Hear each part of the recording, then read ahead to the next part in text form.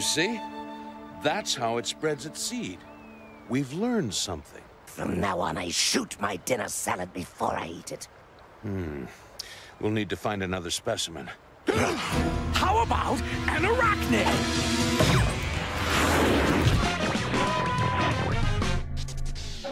Hello everybody and welcome, I'm Comodin Cam, and today we're going to be ranking every SCORPONOK design from worst to best. And who better to join me than my good friend Vangelus. Hello, it's me. I'm Chris. I'm Vangelus. I'm on the internet, and thanks for inviting me. I love to talk about bugs, especially robot ones. Well, I'm terrified of them, so that's why I need your help. We've got a big scorpion, we've got little scorpions, and then we've got a pig scorpion. So we've got so much to talk about. When I was little, actually, G1 SCORPONOK was one of the first toys I was able to successfully grail. Because I never had SCORPONOK growing up, but a great color scheme, it's just a cool idea. I also like bugs. Yeah, there's that as well. And that's the thing with SCORPONOK, he has had a wide range of unique designs, which I think is going to make this really interesting to look at. He has one of those names that he can't quite get away from, you know? It's like, hi, I'm SCORPONOK, I turn into a plow, and it's like, what happened to you? Yeah, it's like, what's he going to do, turn into a crab? Like, dude, come on. Yeah. Now without further ado, let's dive straight into the tier names. And for the best SCORPONOK, it of course had to be... SCORPONOK, terrorize!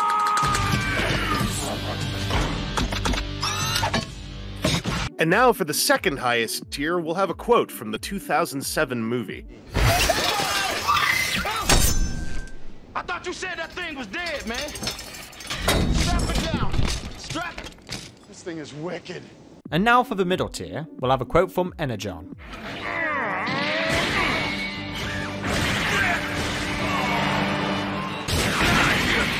You win! I said you win! Sorry, but I think that you're in no position to tell me what to do. But you don't understand! Silence! Where we like it, but he deserves a punch in the face. And now for the second lowest tier, we'll have a quote from War for Cybertron Earthrise, as featured on Netflix. Inspiring to dismantle! And now for the worst SCORPONOK. It of course had to be... Fortress Maximus is unable to enlarge because he has used up his powers to operate on spot. Fortress Maximus, prepare for your death today. You're gonna die. First up is Generation 1 SCORPONOK, and this just screams 80s. This is a character that had two completely different storylines, like for the American Rebirth 3-parter, he was just built from Lord Zarak, whereas in the Japanese continuity, SCORPONOK was actually the headmaster himself and he built himself this giant body. Whichever storyline you prefer, regardless, the design is so cool. I really do like the colours. There's a bit of a slight difference when it comes to the cartoon and the toy, but I still like it. Purple is a very funny color, so the toy, you have a more red raisin purple, and then on that animation model, you've got a cooler, bluer purple. I am always a cool palette, cool purple kind of guy. You get this bulked out, like, armored vehicle of a scorpion. This is a scorpion who can't strike you with its tail, can't really, like, walk around that easily. So I like this one a lot. As a scorpion, obviously, you know, it's not the most effective scorpion, but somewhere between, you know, terrorize and wicked for me. Now I've separated this tier list in design order, so next we're going to be talking about the Earthrise SCORPONOK. You know, this design was brought back for modern audiences, and I gotta say, it's pretty much identical with just a few slight differences. And I would say that it's pretty much a strictly better G1 SCORPONOK. The G1 SCORPONOK toy obviously suffers enormously from having a tiny, tiny, tiny head. It took like, what, 40 years, and they managed to fix it eventually. If those little chrome claw pieces were on the Earthrise one, it would be, to me, a 100% strict improvement. It still basically is a 99% strict improvement. Now moving on to the Creos, and I do like these little guys, but when it comes to the Combiners and the Titans, I just don't think they ever get it right. I don't have it in me to bottom class this one because Creo was trying to do so much with so many things. So, I mean, like I said, I'm biased. If we're going to put him in the middle tier, I'm giddy. I'm like, oh, yeah, let's do it! Now in the Japanese market, the SCORPONOK toy was re-released and recolored in the black Zarak colors for the Super God Master Force. Basically, SCORPONOK just replaced his body. And I gotta say, I really do like these colors, it really works in the animation as well. Oh yeah, like the animation I think carries the colors almost better than the toy. Black and gold and red, it's just a good color scheme. I'm always very torn on him because as time has gone on, I like his colors, I just don't know if I like them more than Scorponok's. If I was 15, I would be fighting over this. Oh, they made a better Scorponok who's black and gold like death and riches. But yeah, I kind of would place him just like between animation and toy Scorponok, because is a little more interesting, like, you know, for the fault of the face not hiding away. Well, he would return again in the sequel series in Transformers Zone, but he didn't get like an alt mode or anything. It's just, I mean, this could be the potential for a new HasLab in the future. Yeah. He's got himself a hook, he's got himself a shield, dude's a pirate now. But I really like this design. I had a bit of an agenda coming into this one, which is that when we got to the Zone version, I call that one a terrorize, partly because he doesn't have to be a toy.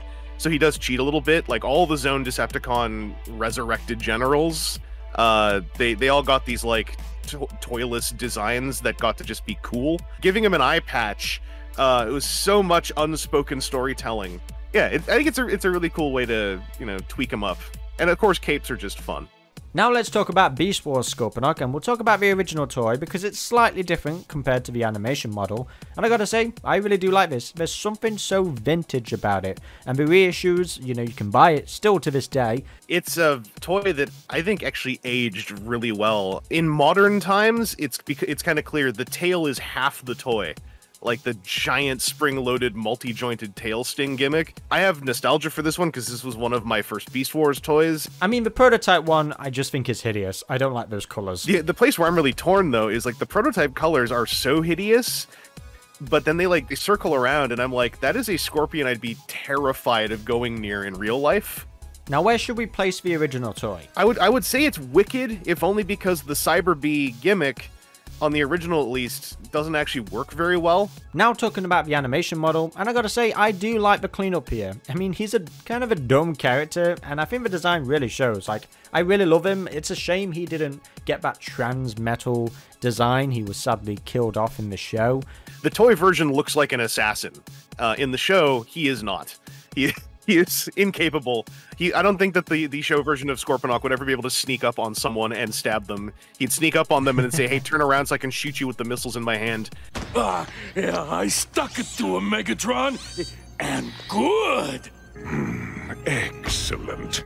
Well, that's the thing. If you look at the Forged to Fight design, which is based on this cartoon model, he just looks way more intimidating and he doesn't look like a goof at all. You know, and I guess it kind of takes away a bit of the personality of it, but I mean, I think it still looks cool. Like, this is one of the Forged to Fight designs that I really like. Yeah, Forged to Fight is the one in the meme that the guy's looking back at. This is like handsome Beast Wars Scorponok. Like this is maybe if, if Beast Wars Scorponok was in his teens, this is him in like his late 20s, early 30s when he's like got himself together.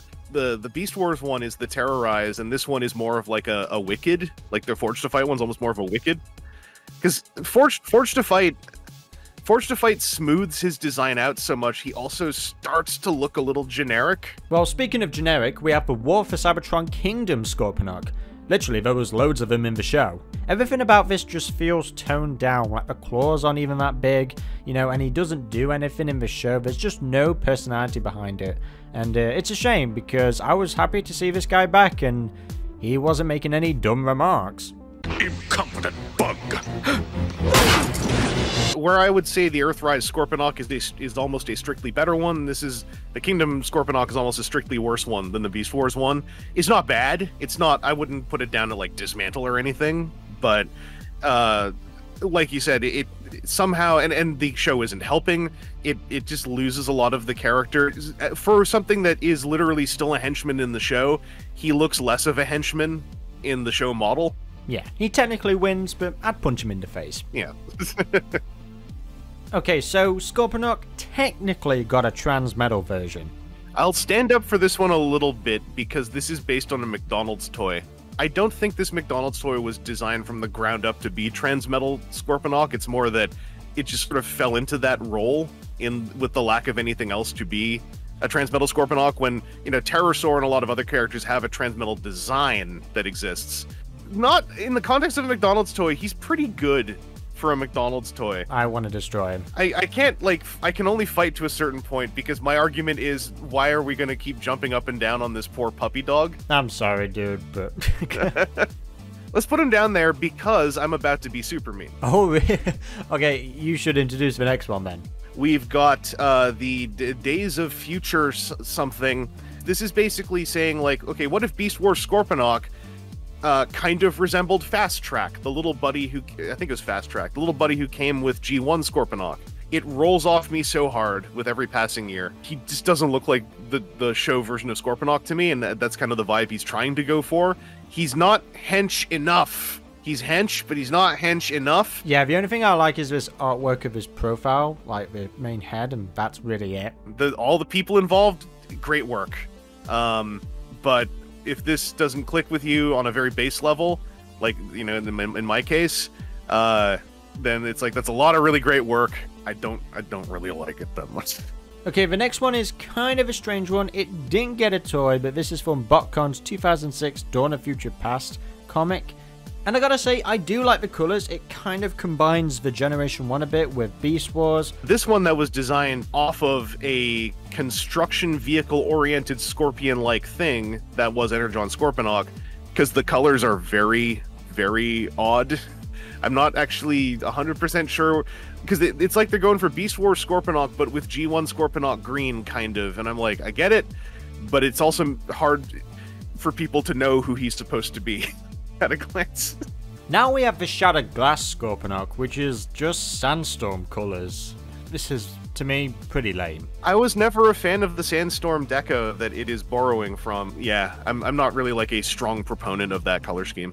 Now let's talk about the Transformers Energon Scorponok. We have the Superlink mode and the original Hasbro toy, and I gotta say, I just don't like this design. There's just so much about it that is just off. I don't like the proportions. The strengths really rely on its vehicle modes. Like, I like the Scorponok mode and I like the Jet mode, but everything else, I've just found this design hideous, and the animation in the show didn't help this either. The show was the worst show for this design to exist in, because it's the show where they did almost nothing to stylize some of the robots. I am a fan of this toy as like a hands-on experience. I think that with one size class up, this would have been a really big something. That said, I also have a huge preference for the American colors over the Japanese colors. Part of what saves it visually for me on the American version, and this is you know, 20 years removed now. Back in the day, I think I would have been a lot more like, no, Takara, but... Well, I suppose there was some sort of redemption for this design when they gave him back the original G1 color scheme in a reissue. Obviously, it's an existing color scheme. It's clashy like the American one, but with a little bit more, like, freedom and control. Well, they gave him a completely different head as well. Like, he's got a brand new head. Oh, yeah, it actually was a G1 Headmaster compatible socket that they put in there. Oh, really? Oh, well, that's actually pretty neat. Well, when it came to the Cybertron series, they brought this toy back, but in the Zarek colors. So my favorite is Dark Scorponok, actually. He's a little bit subdued, but that red is still pretty explosive and translucent. Like, the aesthetics just really match as well. Whereas the intended head is all angular and has a flip-down angular visor and everything. He coined the phrase, Japanese one I would argue goes into dismantle. Well, if we at least put one of the designs in there, I'll be happy.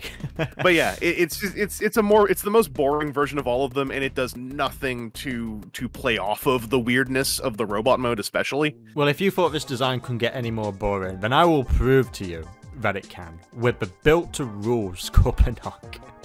I mean, I just want to stomp on it. I want to destroy it. And this was 20 years ago they were trying to... No, this is 21 years ago they were trying to figure that out. I don't think they did. No, but, you know, they tried really their best, and, like... Did they, though? I mean, come on. Listen, they were trying to do something here, and I want to stick up for this poor kicked puppy. I've already put him in. He's dead. He voted put him in, too. He's... Now, next one, we actually have one from Transformers Animated, and this was in the Arrival comic. I highly doubt that Derek would have approved of this, but I don't know. This seems like the kind of thing Derek would have tweeted derisively about. Yeah. If someone asked, you know? Next up, we have Pig Scorponok. Yes, Scorponok the Scorpion is now a pig. Hell yeah, it is. But I gotta say, I really do like this. They nailed the G1 aesthetic. So what I'm going to say is, I think this accomplishes exactly what Creo Scorponok accomplished, except I would put this below. I think that I could argue this being like either I said you win or dismantle. I think he wins because he's a lot more appealing to me than the Creo one. Oh yeah, he's middle tier, absolutely. Just in that order, I would get grumpy if he ended up in front of Creo Scorponok. Now, it wouldn't be long that Scorponok would return to television. He appeared in the sequel series to Prime, Robots in Disguise. He technically has 3 versions. You've got the Hasbro toy, the cartoon, and then the Takara Tomy version. In the cartoon, he's all green, and then his toy, he's got a black helmet instead. And, you know, I actually do like this. It's a lot more appropriate for a Scorpion character. I like the slimness, you know, and he's got a bit of bulk in some areas as well. I don't remember his character in the show, but I do like that massive tail. Like, he looks menacing. I don't know how well known this is about me, really, in the bigger picture. I am a massive RID 2015 Decepticons fan. I think the RID 2015 Decepticons are like a design tour de force, but also barely any of them got toys. So thankfully Scorponok got one, right? I am a fan of this one. I think the cartoon colors, I don't like that green very much compared to the American toy. The toy version towards Terrorize myself. I think it's just such a cool design. There was a gimmick where if you scanned the insignia, you could play them in the game, and we have Scorponok here, and he just looks absolutely awful. Like, this isn't even the same character anymore. I will give them this. They got creative with the design. Obviously, they were not looking at the design from the show. They were just kind of going with, you know, Scorponok. He turns into a scorpion. It's an okay, neat design. If someone wanted to fight for it, I'd have a lot of wiggle room. I don't want to be that person, though, because I'm not the one who's fighting for it, and I don't think you are either. Yeah, no, I think he's prepared for his death, because I think he'll be an easy kill in the game. Not so much of an easy kill, but he did get shot at a lot in the film. We have the 2007 Scorponok. What the hell? Now, I can imagine a lot of Generation 1 fans not being thrilled, but I can imagine some Beast Wars fans being excited, but then disappointed when they see that he doesn't transform into a robot mode at all. Only the toy attempted, and I think this lack of a robot mode for me is what really downplays this design. Like, all the rest of the Decepticon designs have always been really cool and unique, but this one, it's just a robot Scorpion. Now, yes, that's what he's always been, but there's always been more personality to him. He's actually had a robot mode, you know, and this one is just, yeah, it's just a robot Scorpion now. You know, there's nothing else to it except for that. Let me march in here. Let me march in here and also be kind of mean. The movie version of Scorponok is the least interesting version of that Scorponok design by a mile. The most interesting thing about this version of the design is those spinning triple gimlets inside the claws. Yes, yes. The robot, the original deluxe, to me, is still peak 07 Scorponok, because even though it's got a janky robot mode, there's character in that robot mode. And here's the thing, if this turned into anything, because the Blackout partnership, I also think is a cool idea, but Scorponok doesn't turn into a part of Blackout, he just falls out of him. And I'm like, if he turned into a turbine engine of some kind, visibly, if any of the toys ever did that too, boy, I'd be so down with that. Sorry to all the lovers out there. I know there are fans of this one, but Cam did not get one of you on here, so your boy's getting done dirty, I think. Well, I mean, I guess in the prequel Titan comic, they attempted to give him a robot mode, but it doesn't really look anything unique or different either. But regardless, there's no denying that this design can look cool. Like, we all remember that trailer shot where he's charging at the military guys. Like, that is, without a doubt, one of the most badass shots in the movie. It's a good shot. Imagine if that shot happened, and then he proceeded to like, the moment they figured out, like, okay, we can take this thing, then he stood up, right? See, now that would have been amazing. That thing is modal. That thing can do other stuff, right? What do we think, then? Does he belong in the bottom? If you want to put him there, I'm okay with it, because I think all the other versions of 07 Scorponok are a little bit better. I'm even going to say that Titan comic panel is a little more exciting. But I'm gonna. Really? Here's the thing: it's a little more exciting because it reminds me of the toys that I like. You know what? Let's get controversial. I'm gonna say he goes into Today You're Gonna Die. I'm too old for this crap. I'll even say Titan Comics because I said that. Titan Comics panel also goes down there, but that's because there are better things to come for that design. They brought Scorponok back in the second film. for nothing. He hid under the sand for like 2 years, popped out, and then got like eviscerated immediately. Well, I think some of his other toys should be eviscerated as well. Like, we've got this Legends here, and his robot mode, he just looks like he's taken a shit. And then the 3D battle cards, I guess it's the only good 3D battle cards that exists. And then the last one, I don't even know what this thing is. It looks like a spider, not a scorpion. Like the face, I'm just talking about the face. All of you say your last prayers and go and join Ultra Magnus. 3D battle card game one, they could have done anything with that build because all they're doing is making shapes. And yet, they still just had the Scorpion stand up. Well, what about the Tiny Turbo one? I would like to bump that up to dismantle. He's got swagger. Like, the way that his head is so big in both modes, I'm kind of like, you know what? You could kick my ass, probably. I can't believe that we put him higher than the movie Scorponok. Yeah, and then I'd go like, yes, I did. Where's the argument here? I thought we all had taste. Oh!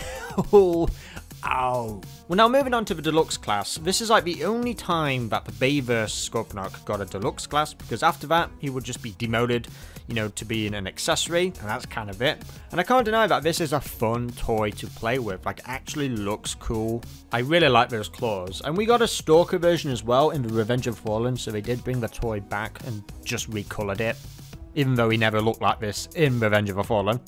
I thought he was going to turn into a robot, because I was like, they had enough time. They heard everyone go like, dang, that guy didn't turn into a robot. And I was like, oh, here we go, though. We're going to get, it's going to happen. You were just so optimistic. Died on the spot. I was so optimistic for that second movie because I was very naive at the time. This is actually a really fun toy. I played with this one a lot back in 07 and 08. Here's the thing. I'm going to propose this. I think the gray one, the original one, is I Said You Win. I think Stalker Scorponok is wicked. See, at least there was some sort of a win for the movie Scorponok. This was my long game, because I know people are going to be mad how mean we both were to the literal ILM design, but in my mind, I was like, no, this is building up, though, because the 07 toy, the deluxe, I think is actually really cool, and the Stalker one is just a cooler version that I think also avoids potential gold plastic stuff with, like, the claw bits, and just looks a bit cooler. So, yeah. I just hope that people stuck around and saw that. You know, they just haven't left already. Now let's move on to Rise of the Beast, and he surprisingly has a lot of designs. It's like Hasbro and Paramount just couldn't decide what the definitive look is for this new version of Scorponok. Or should we say Scorponoks? We have the original deluxe, then we have the Studio Series, and then we have, I forgot this one. That's the one who comes with a Scourge toy and can turn into a hat for him.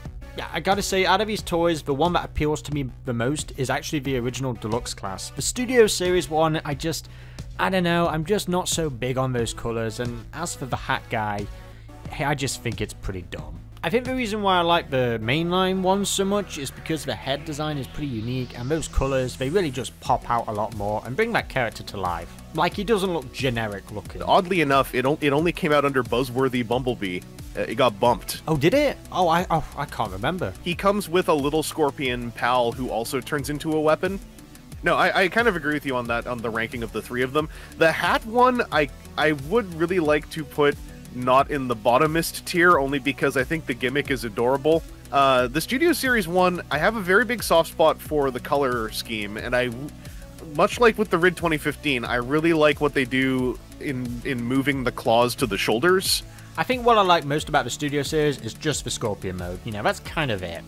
Now, there is concept art of the head Scorponok with a different color, and arguably, I say that looks better. It's just badass. Not even just for being more accurate, but for being more interesting and not like Scourge's color palette. It feels like a true combination's happening. You know, I think it really is a shame that the Rise of the Beast Scorponoks just became a generic soldier like the War for Cybertron Kingdom one. You know, I bet they just looked at that original design from 2007 and was like, yeah, there's probably multiple versions of that guy, and it's kind of a shame, really, but I mean, it's the movieverse, you know, I'm not going to think so hard about it. The one in the film who's just a scorpion thing that manifests out of a wall, I would actually put in the bottom with 07 Scorponok for a lot of the same reasons. It's just a scorpion. It doesn't transform into anything. And I also, in Rise of the Beast, one of my least favorite parts of that entire film was the army of little guys coming out of a wall. I thought that they really diminished the final set piece, so I'm a little biased there as well. So if we were like dividing up movie Scorponok, the concept versions I think are way cooler than the one that was actually in the movie. Well, let's talk about that then, because they came up with several concept designs for Scorponoks, and I guess you could technically count all of them as sort of canon, because there are multiple versions, so I imagine they probably transform in different unique ways. I think the definitive Scorponok would probably be the middle one, but I can't deny that the one on the far right, this Medusa looking kind with a long tail, looks really, really cool. It's just so alien looking, like from the movie Alien. I guess the one on the far left is sort of closer to the Studio Series one, but I think for me, I prefer the middle one because it's more aligned to the Beast Wars Scorponok. I kind of agree with you. I think the middle one is the most, like, it's the one that's being the most creative with the mass, I think. Because I like the Naga Medusa version the most myself, because I think that's just wild, and it's a really cool way to account for the tail. The one on the left is almost like, the one on the left is fine, but the one on the left isn't taking any risks. It's like, it's a guy, and the scorpion legs are there, and also the scorpion tail's there. And it's like, that's fine. The middle one and the snake tail one kind of like right next to each other, and then the more normal one on the left is probably like one tier below. Now, do we think the Medusa one is better than the middle one? Oh, I would really like to give the snake tail one Terrorized, but that's super biased. It's just because I think snake tails bodies are cool. I think if we just put both of them next to each other, like, they're both really cool. Yeah. So, like, I could put these two both in Terrorized, because I think that they friggin', as they say, they slap. They got a lot going on. I would hang out with these two, and I'd want them to say that I'm cool. I don't know about that. Right? Like... Now there we have it, guys. Every Scorponok design ranked from worst to best. Now, Vangelus, if you had to just pick one as your personal favorite, which one would it be? Oh, what a question. It's probably the Takara Tomy toy release of RID 2015 for being just that right balance of a unique take, cool colors, nice shapes. It's also a toy I can mess with that exists, but I would say it's closely followed by the I'm going to say the Stalker Scorponok redeco of the 07 one. Now, I'm not the biggest Scorponok fan in the world, but if I had to just pick one, it's gotta be the Beast Wars one. I just love his character, and his design. Yes, it's simple, but it's so cool. I'd like to thank Vangelus for joining me. Dude, it's such a pleasure talking with you. Who knew you were the encyclopedia for Scorponok? I have a terrible sponge brain that soaks up every Transformers thing I've experienced since, like, 1999. So, yeah, I'm... If you haven't already, do subscribe to Vangelus and check out his content. Recently, you ranked every Armada McDonald's toy, and you did that with TJ Omega. Ours is also a pretty big tier. There were 11 items. It's up there on my live tab. Be sure to check that out. I'm going to check it out because I cannot remember every McDonald's Armada toy, so this is going to refresh my mind. You can now rank every Scorponok design we've covered in this video on Tier List Maker. A link to that website will be in the description box below. You can become a channel member now and get early access to all these videos, or you can support it on Patreon where you'll also get early access. Until next time, guys, I've been Comodin Cam. I've been Chris Vangelus on the internet, and that's some Scorponoks on a list. Yeah!